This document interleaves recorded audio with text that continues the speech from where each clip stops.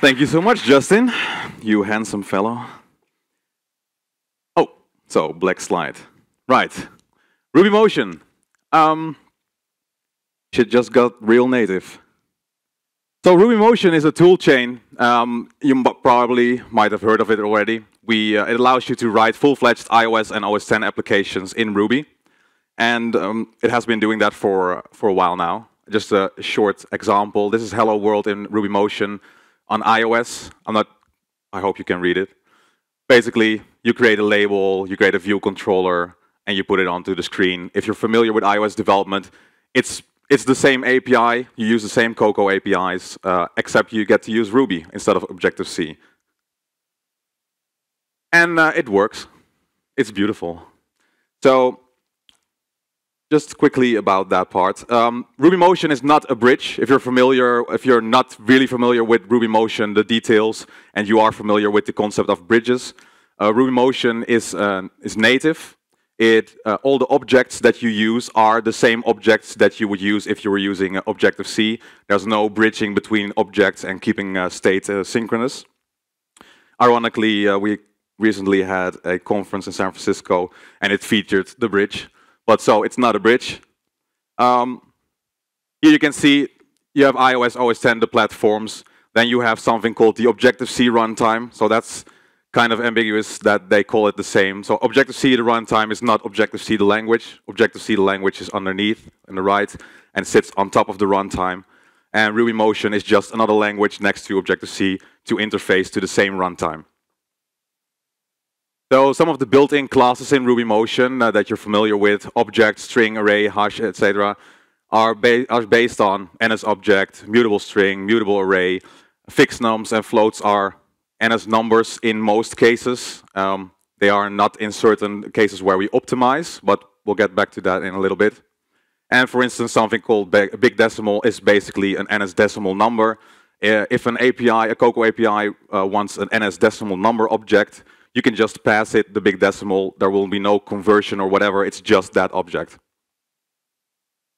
Also, RubyMotion is not an interpreter like MRI is and other interpreters are. What this means is that an interpreter interprets your source. It parses it probably and then interprets the abstract syntax tree at runtime. RubyMotion, this is too small to read. Basically, moo means moo. It's a thing. So RubyMotion interprets some of it at compile time. It creates native code, and that is what gets executed. There's no interpretation at runtime. This means that we do not support things like eval. For that, you need an interpreter, or it would be a JIT compiler in our case, but JIT compilers are not allowed on iOS anyways, so it's not a real big problem. On OS X, we have a flag that you can optionally include it, but in most cases, the code can be factored that it's not necessary anyways. And the runtime is still dynamic, right? So you can still do things with define method, etc., just not eval a string. So instead of being an interpreter, it's statically compiled. And for this, we use the excellent LLVM, one of the best icons, logos ever, if I may say so myself.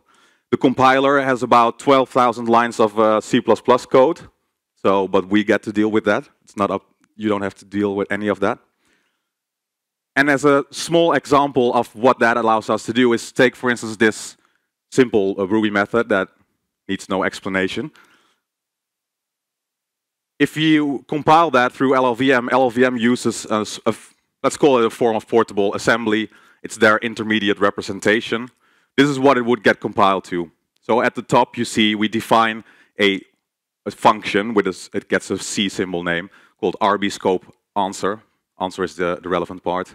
And then the code of what it actually does, and it calls a function called vmfast plus with the arguments and returns the result. The arguments in this case, 85 and 85, are 21 and 21 bit shifted by 2. The reason for that is what I referred to earlier with regards to the NS number. In some cases, we optimize the objects to use tagged pointers. So all objects are referenced to by pointers. But in some cases, if it can fit inside the size of a pointer, the number itself, we bit shift it so that the runtime recognizes it as an object, and it just immediately reads the value of the number, which in the case of 21 is easy, small, it fits easily. So then it goes into that function. So it's a C function that we have in our code base. And if the operator is not overridden and both of the arguments are immediate fixed nums, then we just sum them and return that result. But the nice thing there is that LLVM recognizes this, and LLVM ships with a whole lot of optimization passes, and one of these is inlining that we enable. So what LLVM recognizes is that in this case, it can just return the actual result. So it doesn't, the method after optimizing doesn't do anything else anymore except just immediately returning 42, which is 169 bit shifted by 2. So that's great. There's no more evaluation. It's interpreted, evaluated at compile time, and your code is as fast as Objective-C code would get optimized to this. Okay, so that was quickly about the current stuff. RubyMotion today, I can't give exact numbers, but it goes up, basically. It's still going up.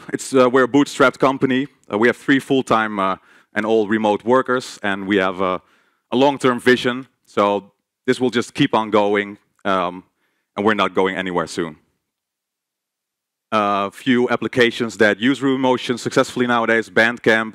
It's a platform for indie musicians that you probably know. It's a very nice application. It uses all the iOS APIs that you might expect, so it does streaming music in the background. And also, it shares Ruby code with their backend. So they have some thread safe hash implementation stuff, if I recall correctly, and they share that code between the backend and the RubyMotion application. There's front-back. Something to make selfies. It's really popular. 1 million plus downloads on the App Store, and it's one of the biggest deployment stories of RubyMotion currently. And then there's a dark room, a game. This has been the #1 paid app in the US store for a while. It's basically a text-based role-playing game written by Amir Rajan. And it was a web application, I believe. I have never played the web application, and he made a RubyMotion, an iOS version out of it, and well, it's been very successful for him. It's recently been featured in the New Yorker, and you should probably check out the game. Yes. So that was all RubyMotion 2, and now we get to RubyMotion 3, which we've recently announced, and we want to show you 2 features. The first one of which is related to the REPL, the read eval print loop. As Rubyists, you're all familiar with that and probably love it. We have always had that in RubyMotion. Nowadays, Apple has something with Swift as well, but we had that for a long time already, and we have some nice features like you can select views in the simulator and then immediately get that as your context in the REPL and interact with it. But it has always been just that. You evaluate some code, and then for trying out APIs or experimenting with your current state. But we need something better to work on your actual application, because otherwise you have to go back and copy paste. So last week, well, 3 weeks now. So, oh, too fast, too slow. There we go. So we're going to tune that up a bit. And what it's going to do is your application, once launched, on the left side you see the application as it is launched, currently with a white label tabbed start and below a blue button start. And while your application is running, we keep watching the source, and as you make changes, we statically compile that again and then inject it into the running runtime. Yeah.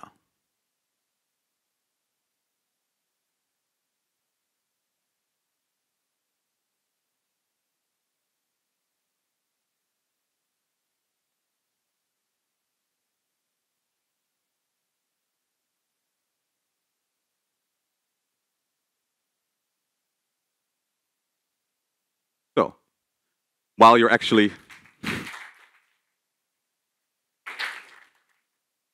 Thank you. So while you work on your application, the code's actually saved, and you can just go on your lunch break when you want to go on your lunch break, instead of having to remember, did I get everything? So that's one feature. Another, yeah, it's a feature somewhat. A new platform. Can you guess?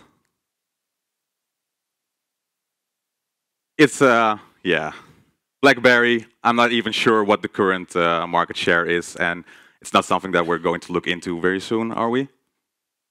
Okay. That's not very soon for me. So, Android. And for that, I'll hand you over to Laurent, who has been working on that a lot. Thank you. Okay, guys, can you hear me? Yep.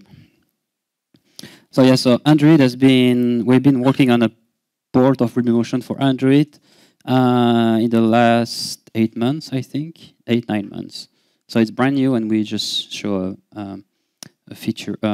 We just show a preview at our conference a few weeks ago, and I would like to show you a preview again today. So the reason we actually ported RubyMotion to Android is because a lot of customers have asked for it. And at one point, if you were typing RubyMotion in Google, the suggestion was actually Android. So it means that a lot of people were actually very interested in it. And I actually retrieved these numbers from the internet, so I'm not sure if they are real, but but the source is a good source, I heard. Android has a much bigger market share than iOS, and it's actually growing. And the iOS market share is shrinking. These are for smartphones, but obviously, for the tablet market share, originally iOS had a bigger market share 2 years ago, but last year Android actually was able to get over it. And the iOS market share is again shrinking a little bit. So we don't know yet the numbers for this year, but we expect the trend to continue. So clearly there is an interest in writing apps for Android now. And so thanks to RubyMotion for Android, you can write full-fledged Android apps in Ruby instead of using Java. So again, this is Hello World in Ruby for Android. You can see it's much smaller than the iOS version. No, it doesn't. I mean, it's not interesting. So what we do here is, so Android has the concept of activity, which is some sort of something that you show on the screen, and something that has some features. I don't even know. I mean, I'm just learning Android right now at the same time. But yeah, so if you want to start an app, you need to subclass the Android activity and create a default activity for your app. And then you can override the onCreate method. You need to call super, it's important, otherwise the application crashes. And then we just create a text view. And we just set the text to hello world, and then we set the content view of the activity to the text view. And this is the very basic hello world. You cannot get simpler than that. The Java equivalent is, I think it would be like 7 more lines, because you have all the Java class inheritance and the override keyword, and it's a little bit bigger, but similar. And with the RubyMotion for Android, you can use a simple command line interface to create applications. So you don't have to use Eclipse at all. Eclipse is not actually part of the flow of the development of an Android application. So you never use Eclipse. And obviously, if you've been using RubyMotion for iOS or OS X, it is the exact same experience. To create an app, you just use the command line, motion create hello, and you just pass Android as a template. We introduced template a year ago for OS X, and we're already planning on supporting other platforms as well. And so it's going to create a directory named hello, and inside there will be a bunch of files. The reg file is very important. The reg file contains the project's configuration. So it's not an Eclipse project. So again, you don't use Eclipse at all. It's all Ruby. And the application, the Android manifest file, which is like the same as the info playlist file for iOS or OS X, will be derived from the content of the reg file, which is important. So you never have to deal with this XML nonsense. And by default, it's going to create a RB file called mainActivity.rb, which is the stuff I was showing you earlier, except that the onCreate method does nothing. So it's up to you to, I don't know, create the next big application and be rich. There are a bunch of directory for resources, and we don't really have time to talk about that, but Android has 2 separate resources. You have to learn that, but we support everything. And if you look at the default rake tasks, there are a bunch of them. Obviously, the most common will be, oh, I'm going to talk about that right now. But there are a bunch of tasks that we can use. The default one is just rake. Rake is a shortcut for rake emulator. And if you run it and you are very, very patient, you will get this. Like a time knife after. It's extremely slow. And the first time it's even slower because it has to create the Android virtual disk. Honestly, it's not a good way to develop applications. So we don't recommend to use the emulator for development. If you have an Android device and you just plug it into your computer and you actually enable developer mode in your device, which is very simple to do, you just type rake device and you're done. The application, boom, runs on your device right away. This is a Nexus 7 tablet, which is a very good Android device, but it works on any Android device. And you don't need to get a certificate from Google or a provisional profile or anything, just type rake device, which is probably the greatest feature of Android. And obviously the main interest of supporting Android now is that if you architecture your application well, it is possible to share code between 3 platforms, iOS, OS X, and Android. So RubyMotion will never be a 100% cross-platform solution in the sense that we don't want you to write an app once and then run everywhere, because we don't think it's a good way. We think that an application has to be specifically designed for each platform. And in order to do that, you need to use the platform's API. There are no other ways. So it's not 100% cross-platform, but a lot of the code can be shared. If you have an app always has a backend. Most apps these days connect to a web service or a database. And this code, there is no reason why it cannot be shared across Android or iOS. It's just a connection to a database, right? The UI has to be written separately for each platform, but you can share code. And we don't know yet exactly how much percentage code you can share right now, because it's just brand new. But we expect at least half of the code of an app, between half and 70%, that could be shared. Also, the ecosystem will probably be growing very fast, and a lot of the RubyMotion wrappers or gems right now will be eventually ported to Android. So by default, you can just require a gem, and it should be portable. And I'm going to show you a demo right now. And for the demo, you need to pray the demo gods with me, because we are using a very weird setup here. Okay. Oops. Recording stop. Try recording again. I'm sorry, Fabien. Okay, anyway. Can you see that? So here I have, yes. Oh, so this is a Motorola Moto G. I actually bought it a few days ago. And it's connected to my Mac using a USB cable and using a private Wi-Fi in order to cast the screen of the device on my Mac. So here I can just use my Mac, and you can see it's working, right? It's a little bit sluggish. It's actually fast on. It's actually smooth on my machine. So what you see here is just the Android interface, right? So it's working. So now I'm going to show you how you do a RubyMotion app for Android. So bear with me. Okay, you can see that. So let's create a new project. Oops, no. Ah, damn it. Okay, I can go there. And I can type rake device. Oh, yes, forget. So right now you have to specify the SDK and the NDK in the rake file. When we will ship, this is going to be set at installation time. So right now we need to do that. This is just a path where the Android SDK and the NDK are on my machine.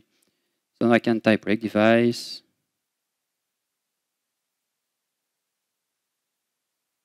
Install the application, and here I have my hello application right here.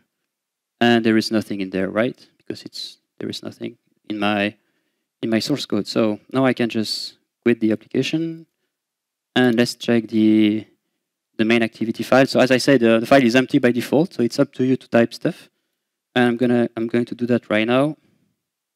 I'm going to create a Android widget, text view.new self. So every time you create a view, you need to provide a reference to the main activity. I don't really know why, but this is the way the Android people design the API. Hello.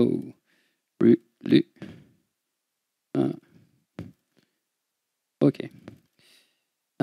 Self content view equal text. It's important to know that the real API is set content view, and here the real API is set text. But in Ruby, you can use shortcuts. In RubyMotion, you can use text equal instead of coding set text. We have similar shortcuts for iOS or OS 10. And I can just quit, type break device. I need to start the... And boom, it works there.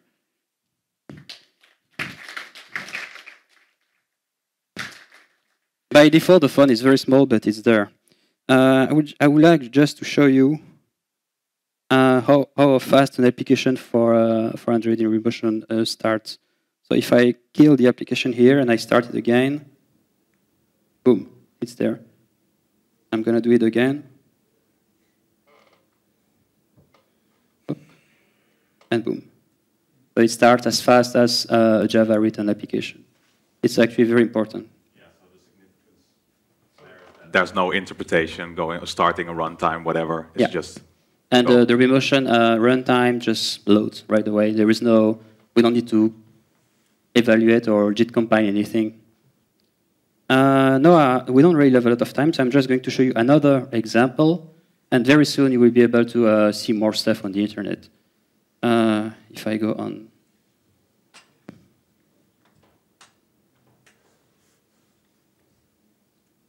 I'm going to show you the, let's say, oh, we have this one. This one is nice. It's a paint application.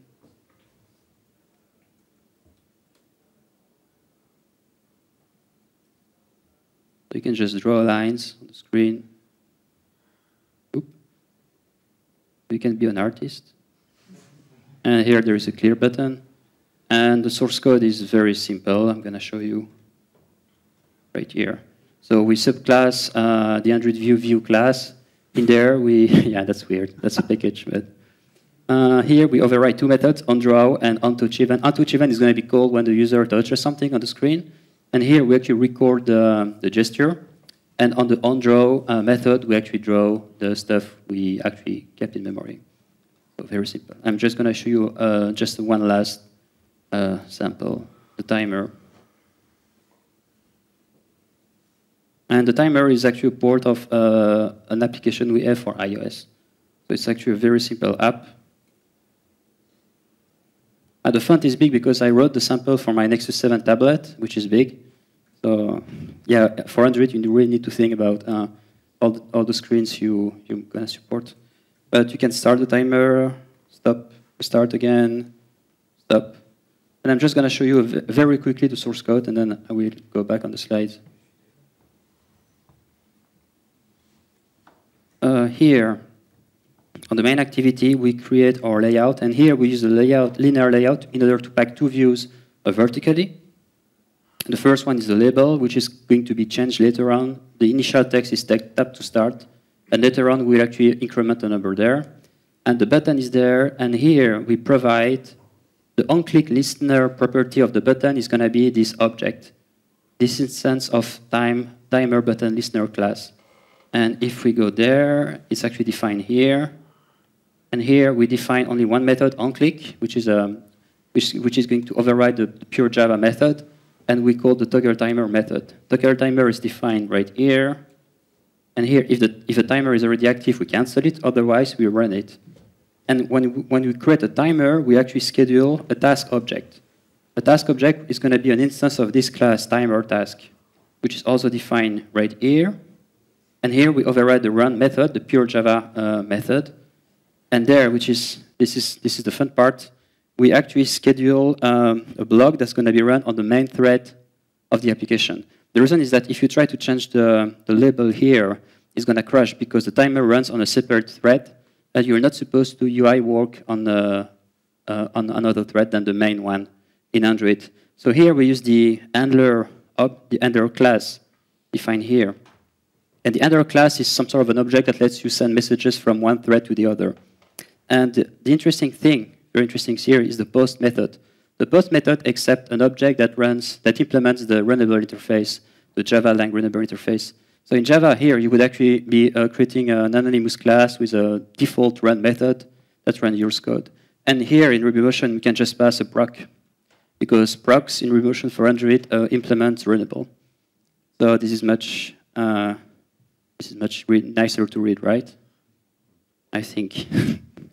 Anyway, this is just RubyMotion for Android. And it works very well with an app on the Play Store. And we're going to ship the beta next week. But let's go back to the slides.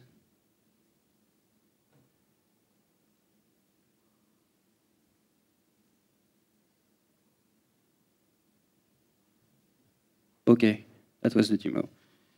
So how does it work? Now we're going to talk a little bit about how it's actually implemented. And the first thing is the runtime. The runtime is Ruby. It's actually a brand new implementation of Ruby. It's totally new. It's a new code base. And it's actually very frightening for two reasons. First, because I didn't want to rewrite Ruby again. But we've been working on this new project, and it's a new implementation again. So we use Ruby spec in order to make sure that we really implement Ruby. We did the same thing for MacRuby. So it's going to be a brand new implementation of Ruby. The difference is that it has a unified object model with Java. So this is something very new. And as far as I know, nobody has done this yet. So to actually use a similar graph that Eloy showed earlier, RubyMotion and Android sit on top of the Dalvik virtual machine on Android. And through this virtual machine, you can actually call the Android APIs. It's all Java. But the thing is that the Dalvik virtual machine exposes what they call GNI, which is like a C-based interface that lets you interact with the virtual machine. So you can actually interface with Java objects, create Java classes, and so on, and create Java methods. And so we actually use this interface to re-implement Ruby. So it's actually a whole implementation of Ruby based on GNI, which is on Dalvik. And you might have heard of a new runtime for Android called Art, and it's actually very similar. It's actually very close.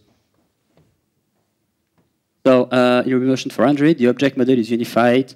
So Ruby classes are Java classes, Ruby methods are Java methods, Ruby objects are Java objects. And Ruby exceptions are Java exceptions, and vice versa. So when you write an app for RubyMotion for Android and you use a Java class, it feels like a Ruby class because it's the same runtime, and vice versa. So no bridging again. Same thing we did for iOS and OS X. And also, similar to what we did for iOS and OS X, we actually rebase some of the built-in classes of Ruby on top of Java classes so that they won't be converted. String is actually a subclass that implements Java lar char sequence, which is interface. And a lot of APIs in Android, actually most of them, that expect a string representation, they don't accept the Java lang string, they accept an object that implements char sequence. So for example, the setText method on the TextView class that I showed earlier, it expects a char sequence, so it works, no conversion. Array is actually a Java util array list. Hash is actually a Java util hash map. The numeric types are based on the language numeric types. It turns out that Java has a big integer class. I didn't know that, so we actually use it for Bignum. A regular expression is a regex, and it uses ICU as well, so there won't be any compatibility differences between the code you write for RubyMotion, iOS, and for Android.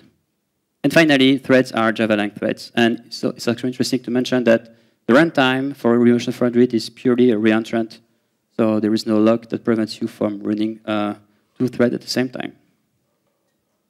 The memory management is delegated to Dalvik. And this one is a little bit different. For iOS, we rely on auto-release pools and the retain-based system of Objective-C. Android is much more advanced. It has a real GC. Is awesome. It's too bad Apple doesn't want to do real GC. And this one is generational, it's concurrent.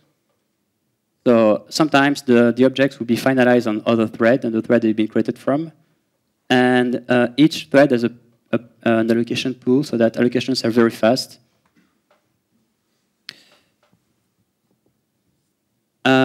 So I'm going to be quick right now. There are two types of references that an object code can create. There are local references that are created by default in your app, and there are global references that determine at runtime. When you create objects as local variables, there's going to be local refs. And when you assign an object to something in memory, it's going to be a global ref. So let's have a look. We have a foo method here with a bunch of lines. So we start here, x equal object.new is going to create a local reference. Blue is for local ref. Then we go there, y equal object new is going to create another local reference. Here, we actually create an instance variable, so it's going to be a global reference. Right. And at the very end of this line, our object y disappear. Why exactly? It's because if you look at the source code, y is not used anymore in the method. So the compiler knows that at this point, y is not needed anymore. So it's going to insert a call that will destroy the local reference. Then we call bar twice. Then we print the value of x. And then after that, x is destroyed because after the px expression, x is not used anymore. So the compiler is going to remove the local reference. And that's how it works. So the local references are, destruction is determined at compilation time. And we also have cleanup anyway. So if we actually forget to clean up some local references, there will be cleanup after each dispatch call. But the global stuff remains.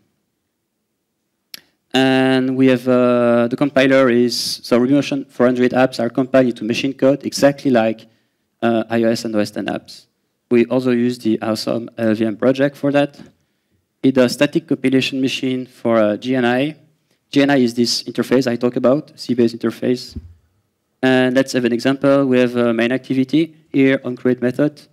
It's going to generate two functions in the IR. The first one contains the actual source code of your project. The RB files will be compiled into machine code here, so we won't translate it to Java bytecode. It's really pure machine code. And the second one will be the stub. And I'm not sure if I can point, but if you can see here, we call the onCreate method defined earlier. And this one will be inserted into the Java virtual machine. The compiler has to generate DEX bytecode for class interfaces. The reason is that the implementation of GNI by Google is not really 100% complete, and it doesn't allow the creation of classes at runtime. So we have to create the DEX bytecode to bootstrap them. And it's actually very important to know that the source code of the methods will not be into the bytecode, just the actual class interface. So let's have a quick example. We have two methods here, onCreate and dispatch.event. And the compiler is going to generate this DEX bytecode. So on the first three lines, you see the definition of the class with the superclass. And then we have two virtual methods, dispatch.event and onCreate. And as you can see on the access line, they are defined as native. So it means that the source code of these methods is not there. It's actually elsewhere. It will be in the machine code that we generate later on. And we don't have time for this part, so I'm going to skip it. We actually generate dwarf metadata, which is the debugging information that lets you, at runtime, set breakpoints or symbolic backtraces based on just a binary, a raw binary. You can actually determine a very nice thing. We generate this file, and we can symbolicate exceptions here, which is very, very, very important. The nice thing in that regard is that it's full stack, right? So it's because it's all native, it's in between. If you have something in the Java stack going down through your code, it's all in the same stack, and you can traverse through that. Yep. And you can connect a debugger or a profiler, and you will get a real Ruby information like file and line. Okay. There we go. This is the end. Thank you for staying.